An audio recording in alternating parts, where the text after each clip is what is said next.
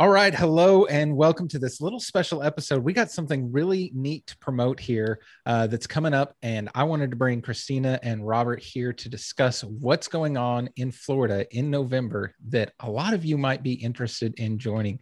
So before we tell you all about it, first, hello and good morning to Kristina and Robert. How are y'all doing today? I'm doing well. Hi, Kyle. Well, I'm super glad to have you. We actually, we'll just cut it loose here. So it's the recurring revenue retreat. 2 years ago, y'all had it. Nobody invited me, so I didn't get to come. But last year I was invited and was planning on going, and then COVID hit and didn't get to do it. But this year it looks like it's back on. So that's exactly what we're here to talk about today. So I guess the first thing, let's just kind of get a general idea exactly what's going on and what is the recurring revenue retreat. So Kristina, why don't you sum it up for us? Tell us what people got to look forward to. Sure. So I'll give you a little history on how this came together. Robert and I have known each other through business groups for a few years now. And at some point we started talking how we felt there really wasn't any type of conference that one was dedicated to recurring revenue. I mean, there was a lot of specific WordPress conferences, skills, marketing specifics, but nothing around recurring revenue. So that was one thing. We felt, why isn't there anything like that? And second, we wanted something where people could bring their spouses, their partners, their children, and actually make attending a business event and a learning event something that you could also do with your family. Because as we know, it's usually a tax write-off. Yeah. I have a little asterisk there. I'm not a CPA. And so people can use that money that they spend for their business and learning and going, but also spending time and turning it into a vacation. Because most of us work from home with our families, and it's easy for us to kind of get away with our families. So those are the two driving forces behind it. So our 2019 event was at Disney World, and Robert, if you don't know Robert, he's just kind of synonymous with Disney World. Him and his wife spent an entire year living in the resorts and the parks, and he can mention that. So our first and kind of the whole goal of recurring revenue retreat was kind of to always keep it around Disney World. Unfortunately, this year, Disney is not holding events. So the recurring revenue retreat is a 3-day, we'll say 3-day because it's included a couple nights at the hotel. All about recurring revenue, to listen to speakers as they share their experience as a business focused on recurring revenue, give people ideas of the ways in which they can create it, increase it. If you wanted to start a new idea or create it in your agency. And then we also have these special groups where you break out into what we call magic minds and workshop whatever idea you're thinking about with a smaller group of 8 people and a facilitator. So yes, it's focused specifically on that, but it's more than that. And I'll let Robert talk a little bit more about like the networking aspect and the all-inclusive piece of it. Yeah. So Robert, why don't you tell us a little bit about how it works and what will be going on while the event's going on? Sure. So like Kristina said, we did do the first one in 2019, absolutely loved it. And the thing that really stood out to us, other than the amazing speakers we had a great keynote, had some awesome speakers, was the networking opportunity. We didn't really anticipate how valuable the networking would be. We thought it would be a good piece of it, but we didn't realize it was going to be such a driving force, to the point that after it was over, we basically retooled the entire structure of the conference tickets, as well as the sessions, to introduce the Magic Mind, which is essentially little mastermind sessions, and then also include more networking events like dinners and mixers, things like that, because we saw so much come out of this with business partnerships and ideas and people working together and helping each other, that we wanted to make sure we could continue that and encourage it. So this year, because like she said, we can't do it at Disney, we have found a second alternative option. Personally, I'm not as crazy about it because I am a little crazy about Disney. If you see the castle and Mickey and Walt Disney and like all the stuff around me, yeah. So a little bit crazy about Disney, but I'm totally okay with this option because it is an all-inclusive resort here in Florida where I live. So I'm super excited about that because it means everything is included. Your food's included, your drinks included, your alcohol is included, everything the entire time you're here for the conference. So what we did is we didn't want to take the traditional route that conferences take, where you purchase the ticket to the conference, then you have to purchase a room at the host hotel and all this other stuff. We include the hotel with it. And because the hotel is all inclusive, that means everything is included for your stay. So the conference starts on a Wednesday night. We have just a reception welcoming everyone there. You get your hotel room for Wednesday night. We have sessions on Thursday and Friday. So you have a hotel room for Thursday night and also for Friday night. And then Saturday morning, we're just going to do a kind of optional breakfast where everyone can meet up together and say goodbye before they leave and check out of the hotel there. So 3 nights at the all-inclusive resort. And you do have the option to add on at a discounted rate if you'd like to stay longer or check in beforehand. A lot of people took advantage of that with Disney, sticking around and going to the parks. And then I also know a couple people are at least planning on staying for this year's, because it's an all-inclusive resort. You can just kind of hang out and chill for a few days. Yeah, absolutely. So yeah, I think the email y'all sent me had a subject line about tacos and tacos being included. So I'm there. If tacos are included. So we needed to convince you. Yeah. Unlimited tacos. Yeah, that does it for me. So let's talk about exactly what's going to be talked about in the conference. So I think a lot of times when we talk about recurring revenue in the context of the admin bar, we're talking about care plans or other things that are just really WordPress or web design specific. Kristina, can you tell us a little bit more about the topics that are going to be covered and the ideas and the whole thought about breaking this separate from just web design WordPress? Here's an alternative WordCamp to something specific about recurring revenue. That's the idea, is that we're so fixated on the small little idea of what recurring revenue is possible with an agency, that the idea of the talks is to kind of break out of that and look at the innovative ways that people have created recurring revenue. And that could be with digital products. It could be with, services. It can be with, websites as a service and care plans and online courses and training. And, we have amazing speakers like Chris Lemma, who has created a lot of different types of recurring revenue and speaking on that all the time. We have Corey Miller, who created iThemes, so we have a lot of product creators, Brian Castle, Nathan Ingram, who's done it with training. We have all different types. And so you can kind of walk in there with an idea of where you have recurring revenue now or where you want to add it, and then be hearing some of these speakers talk about their experiences and get this like nugget of an idea that you're like, oh, wait a minute, I never thought about that before. And that is what happened on our inaugural event. A lot of people walked out of there with kind of going one path and then realizing they should shift to another. We also have Hans from Termageddon. A lot of people know Hans in this group.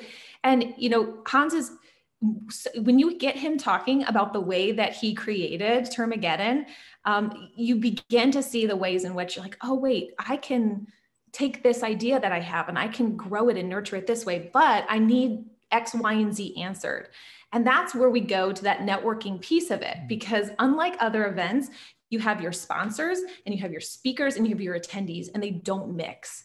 With R3, we all mix. And that is a big kind of value to the event that we throw. We want everybody on the same level. We're all humans, we're all doing our thing. And so if you can go to an event and actually sit down with one of the speakers or sitting next to one of the sponsors and just start talking with them, and everybody's approachable, everybody's staying at the same resort, everyone's going to the same events, it brings it to a whole new level. And what we ended up finding too from our sponsors is they realized they actually got not just people signing up for whatever they were, selling at the course, at the event or whatever they were marketing, but they actually got brand ambassadors because you got to know them. Mm-hmm. And so you got to hang out with them, you got to see them as people. And we ended up getting, them walking away being like, that was an amazing event, because we actually got people who fell in love with not just the product, but like us as a business, and they actually go out to be brand ambassadors. So that's kind of the spirit of it all. And so it's more than just going in and saying, I need to learn more about how to run my care plans, but going in and being like, I could do so much more with this. And I can sit down with Kristina and I can actually ask her a few questions and she'll answer them. And I will. So it's more about that, the approachable being one, and just having no ego. We say we're the event with no ego. Yeah, I've definitely been to the WordCamp type events where there's a huge line to talk to the speaker after the talk, and it's just like, I'm probably not worth going up there or saying anything. I think when we had WordCamp here in Dallas last time, Chris Lemma came and talked, and everywhere he went, there was just a line following him of people wanting to talk to him. So I never even got to speak to him. So I really like that aspect of it.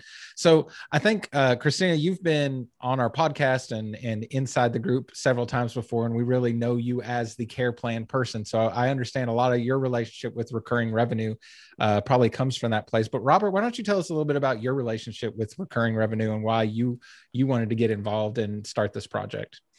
Yeah. So recurring revenue changed my life. I quit my job at an agency with about $400 a month in recurring revenue locked up.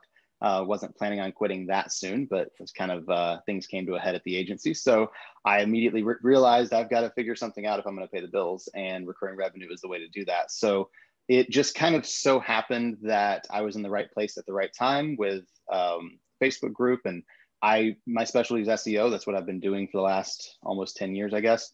And I started helping other agencies kind of understand how to offer some SEO services. And they turned around and said, well, how about you just do them and I pay you and you just white label it. So I was like, okay. So I started doing that, and that became my core business. It still is today. I've about 80% of my business is white label with a couple different agencies that I have clients through. And that's SEO is my specialty. It's what I like to focus on. We also, of course, have our own websites we build occasionally for clients. We do care plans and the like, but all of that, the care plans, the SEO, and even PPC stuff enabled me to, yes, sell everything we owned because it was part of the process, but we got rid of everything, moved to Walt Disney World, and lived in the resorts at Walt Disney World for an entire year. And the only way that was possible is because I had recurring revenue coming in every single month, and I could project out and see, even though we don't have the money to start the year to pay for everything, as the year goes on, I'll at least be able to pay for things as we go. And obviously I was working the entire year as well. I wasn't, it wasn't a year-long vacation. I was working the whole time. Yeah. And even in the short, I've only been in the WordPress space for, I don't know, 4.5 years now, but it seems like even in that amount of time, there's been a lot more shift towards, I guess, the whole world more towards subscription model things. But in our industry, a lot of people really focusing in on recurring revenue. And for me, when I left my job and quit, kind of similar to how you did, I had a benchmark there for how much I needed to be making every month that I could count on before I could even, discuss doing that. And then as my agency's grown, I mean, recurring revenue for me, not only does it help pay the bills and things like that, but for me, it's allowed me to work on the jobs that I want to work on, because I know I have this much coming in every month. So I don't have to take everything that comes in the door. I can be a little bit more picky about this or that and take on the projects that add to that recurring revenue over time, or the kinds of projects that excite me about it. And what I really like is how many people are coming up with ways. It doesn't have to just be care plans. It's not just updating plugins. SEO as an ongoing service is a great example of that. Another way you can bring in more steady income into your business. Yeah. So let's talk about the actual, I think people have a good idea of the recurring revenue part of it, and have been to talks and stuff before. Let's talk a little bit about how this is different than going to a WordCamp and an event you go to and leave. This is a resort. So Robert, you've been there. Why don't you tell us a little bit about the actual resort and what people can look forward to as the vacation side of it? Yeah, I went down and checked it out a few weeks ago. Whenever we were about to sign the contract, I said, okay, you know what? It's 2.5 hours from Orlando where I live. So I'm going to drive down there. I want to see it in person before the pictures. You never know on the website, right? With the pictures. So we got there and got to see a couple of the rooms that we'd be staying in, as well as the entire property, and just absolutely love the resort. They've got several different pools around there, because they have an adult only pool as well as like family friendly pools there. Tons of places to get food and drinks. There's little bars dotted around the property, as well as places to pick up food while you're there. And they have a beach area. Now, it's not on the coast, so it's not like you've got the ocean front. It's a little bay area. But on the beach there, they have things like the windsurfing, where you have the board with the sail on it. And they've got kayaks and all this stuff that you can use for free, which is great. And then tons of other recreational stuff like tennis courts and soccer fields and all that stuff. But as I was there walking around, I realized, like, I think I'm going to add on a few days myself, because it's 2.5 hour drive. But if we can go down a few days early and just relax before the conference, I think I'm totally going to do that, because it was definitely the place that I would be considering going on vacation as someone who lives by Disney World and goes there all the time. Sure. And especially with the dates, I'm sure I'll have all of this in the description of whatever you're watching, but the dates of it are November 17th through 20th. And depending on where you are in the country right now, that's typically a pretty cold, nasty time of the year. So I imagine the weather in Florida in November is still pretty awesome. Which is one of the reasons. Definitely.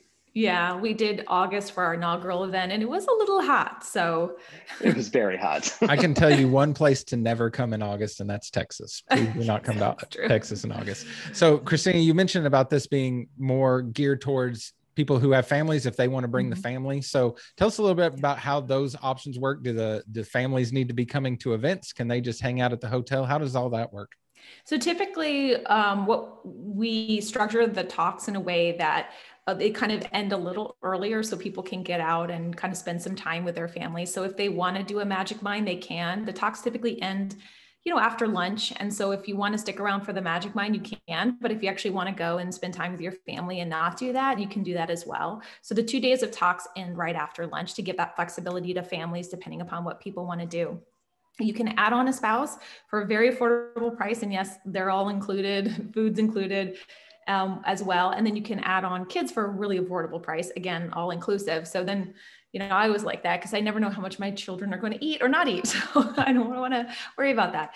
But you're hoping that whoever is coming with you can kind of hang out with the children while you're doing the talk so that the room can kind of stay quiet and not have the kids in the room. Sure. But certainly, afterwards we had, a few families that had their kids kind of going around the resort and you could meet the families and you could meet people and see them in a new light and meet their spouse. So that was really nice. A lot of my students, I could actually see, and actually meet their whole family, which was really cool.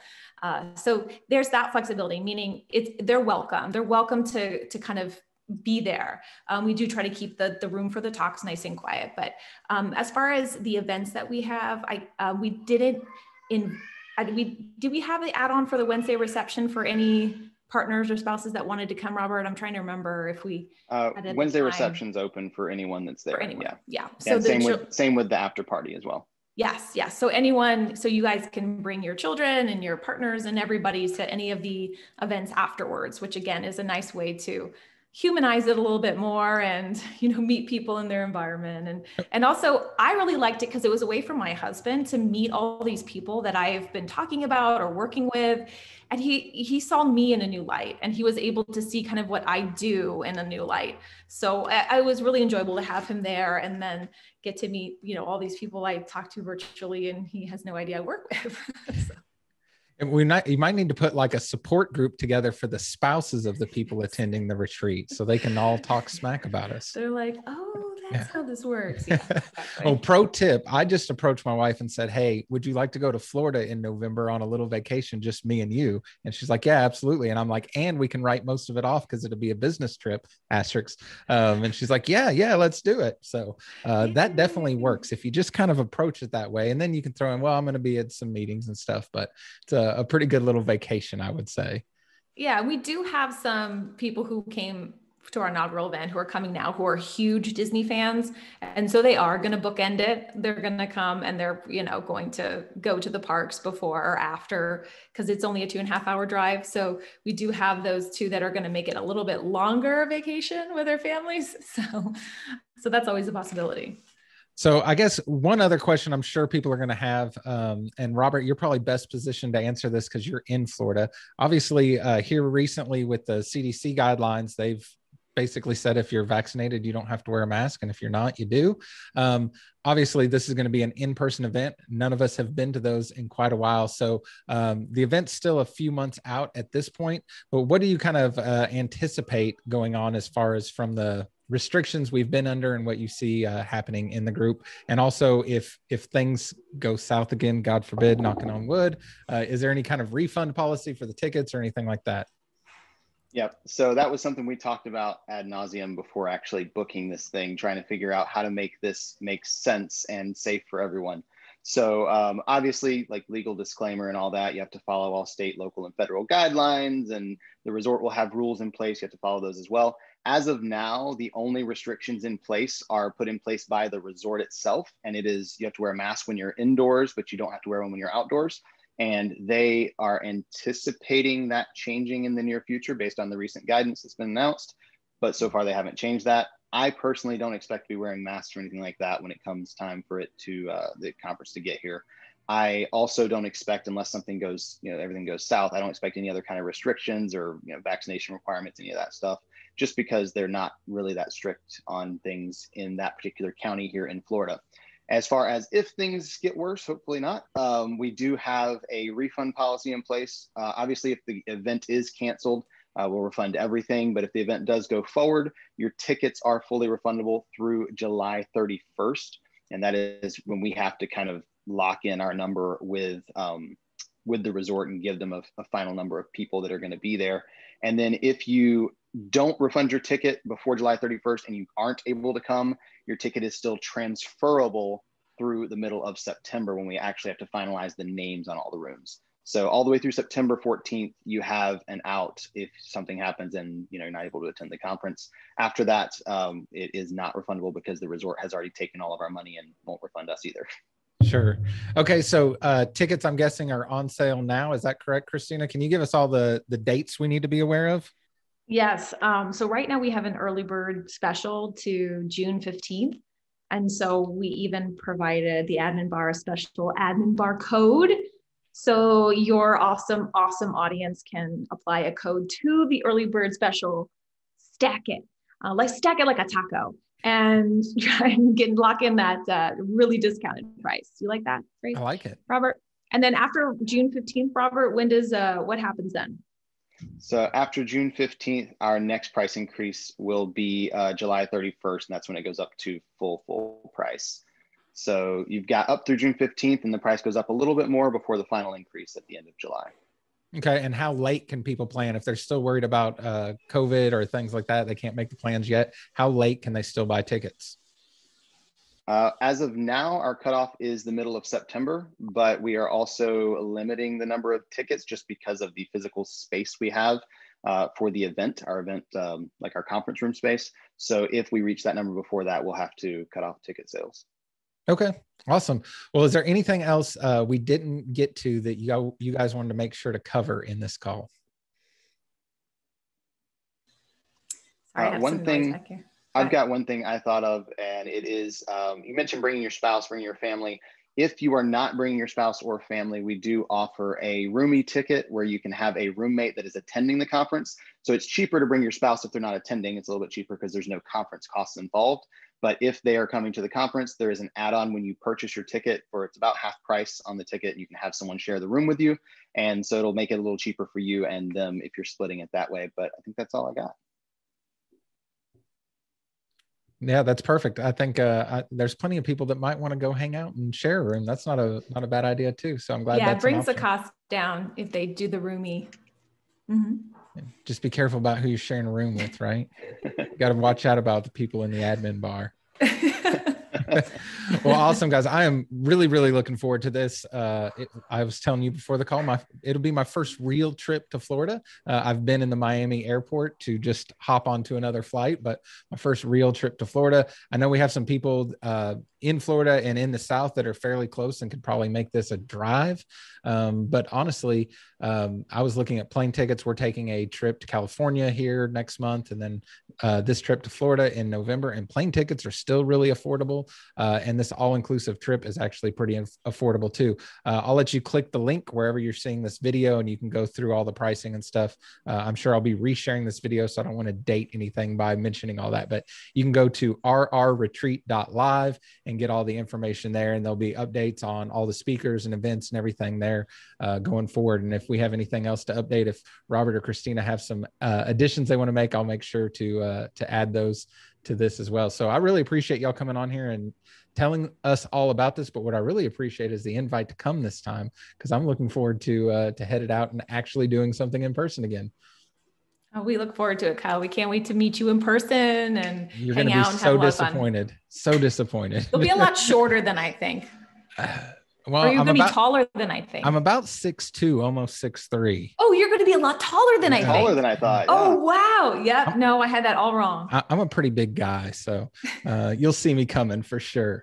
The taco people will see me coming. It is weird because we know people by their Facebook profile pictures. Sure, and so it's always like you do this little dance in your head where you're like, I think that's so-and-so. I'm the body type that avoids taking full body shot photos and posting them online. So that'll give you a good idea.